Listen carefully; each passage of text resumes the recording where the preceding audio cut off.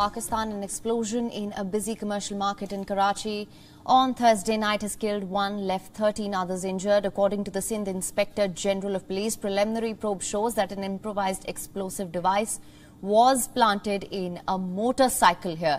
The blast caused substantive damage to property here, and a vehicle belonging to the Pakistan Coast Guard was also damaged.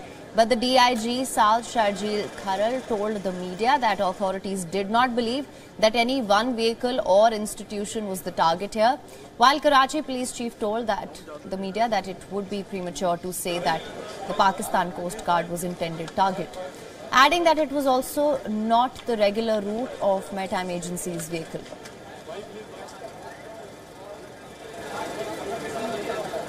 अब तक जो इतला मिली है कि एक बाइसिकल में अपेरेंटली ये डिवाइस प्लांटेड थी और 11:20 पे it went of.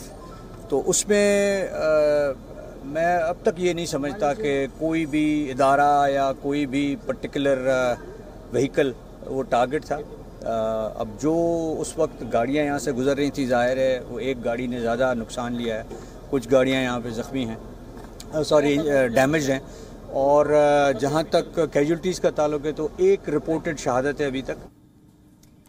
Investigation into the explosion is still underway and no group as of now has claimed responsibility for the attack. The Chief Minister of Sindh has sought a report from the police on the incident, while a team from the Counter-Terrorism Department is at the spot to investigate. And a bomb disposal squad is also at the search site as operations continue here. 4 of the 13 injured remain critical, while the federal government has sought a report over the incident. Pakistan Prime Minister Shehbaz Sharif has expressed regret over the attack and extended condolences to the deceased's family.